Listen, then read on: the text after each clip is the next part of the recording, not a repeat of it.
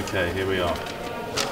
If you could steal someone else's career, who would it be and why? Kermit the Frog, I'd have his career.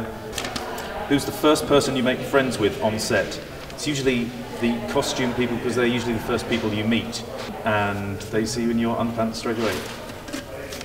How do jobs come to you? By shouting, by demanding them, and by making a nuisance of myself. Looking back now, what do you see as your big break?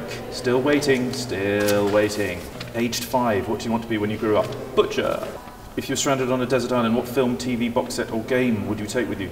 I would take Shooting Stars. Who's the unsung hero on a set? The people that move the trailers around, as they have to sleep in them. Who should play the next James Bond? I'm available! What's the one piece of advice you would give to your 16-year-old self? Think about clothes more. Sum up your job in 3 words. Really good fun.